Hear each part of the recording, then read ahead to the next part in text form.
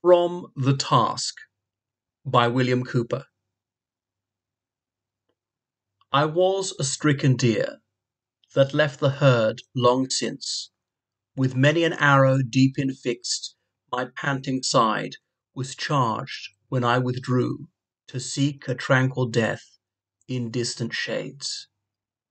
There was I found by one who had himself been hurt by the archers. In his side he bore, and in his hands and feet, the cruel scars. With gentle force soliciting the darts, drew them forth, and healed, and bade me live. Since then, with few associates, in remote and silent woods I wander, far from those my former partners of the peopled scene. With few associates, and not wishing more, here I ruminate, as much I may, with other views of men and manners now, than once, and others of a life to come. I see that all are wanderers, gone astray, each in his own delusions.